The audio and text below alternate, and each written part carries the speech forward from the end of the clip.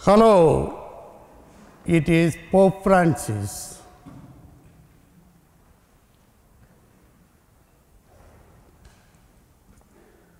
When this sound was heard, the poor woman, Anna Romano, was shocked. She first thought somebody is playing a joke. So she asked again, "Who is calling?" And he said, "It is Pope Francis." She couldn't believe it. This Anna Romano, of 35 years of age, an Italian woman, had written a letter to the Pope. She had no luck with men. Finally, she found a man whom she thought would be the man of her dreams, and she became pregnant. When she revealed it to him, he said that he was already married. And he wanted her to abort the child. But Anna said no.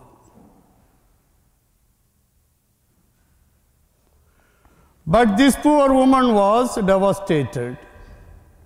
If I bring forth this child, will the society accept me? Will my pastor baptize my child? So she wrote a letter in anguish to the Pope. And the Pope called her.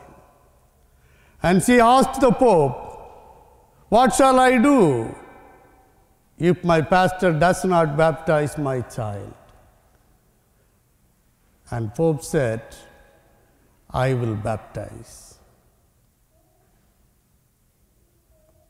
If you do not find a priest to baptize your child, the Pope says, "I will baptize." My dear friends,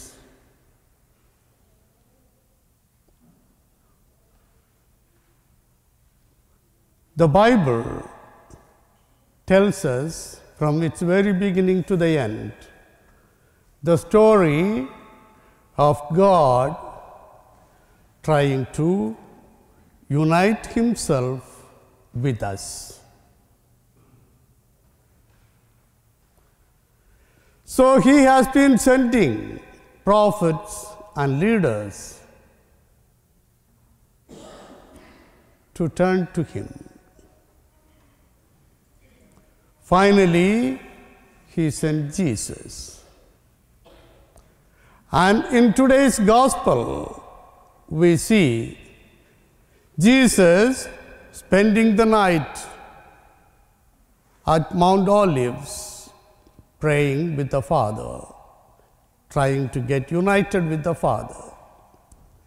And in the morning, again, he is at the temple, at the house of the Lord. There he gathers his people around him. At this moment, the leaders of the Jewish religion, the scribes and the Pharisees, come with a woman whom they said was caught in the very act of adultery. And her they placed in front of Jesus, who said, "I am the good shepherd. Come to seek the sheep that is lost." This is the Jesus who carried the cross in the form of cross, carried yours and my sins. Hanging on the cross between heaven and earth, tried to unite heaven and earth. As he was shedding his blood for the purification, for the salvation of us, he prayed to the Father, Father, forgive them, for they do not know what they are doing. And hanging on the same cross, he promised to the repentant person, hanging just like him on the cross, you shall be with me in the paradise. And in front of that Jesus, they brought this woman caught in adultery. And they wanted him to pass a judgment. And Jesus did not come to condemn, but he came to save us. My dear brothers and sisters, we should realize, when we point a finger at one of our brothers or sisters, you look at my hand, what happens? One finger is pointing at the opposite. Another finger is looking up to heaven. And 3 fingers are pointing to me.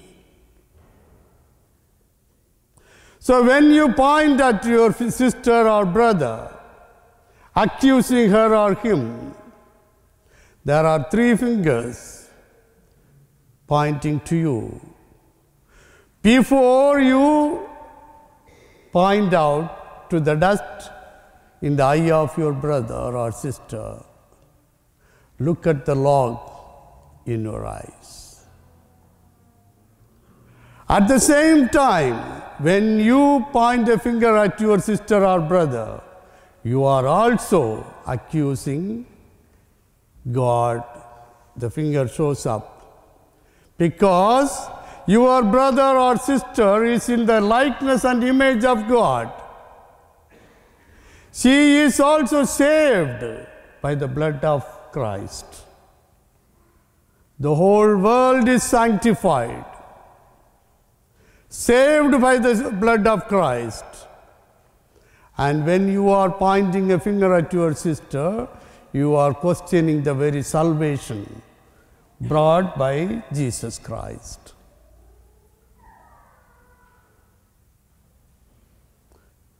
And that is why Jesus said,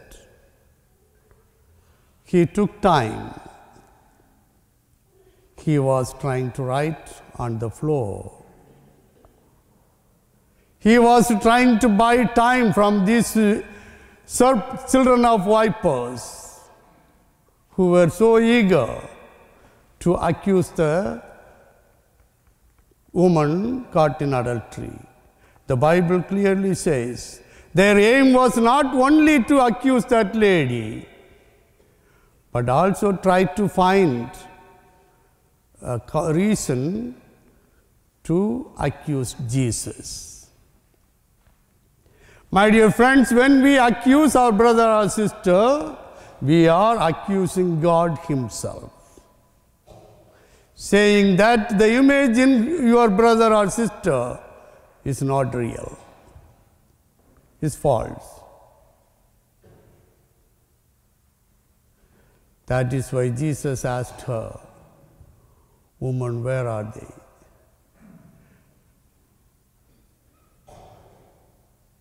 They went away. And he said, "I also do not judge you. Sin no more." My dear friends, in today's society and in human history, there are so many ways for a person to experience the mercy of the Lord.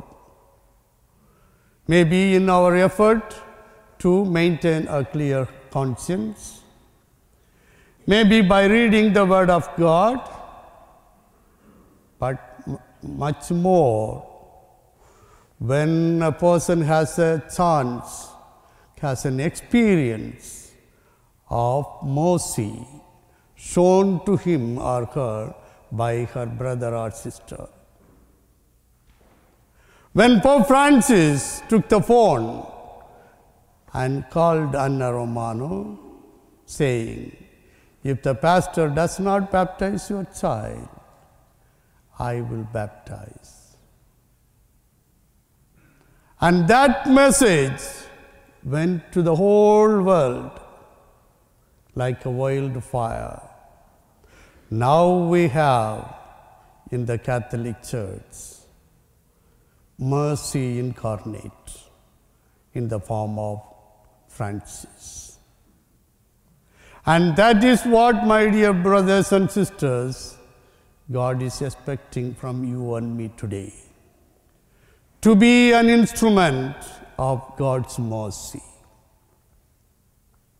To be an instrument of God's kindness.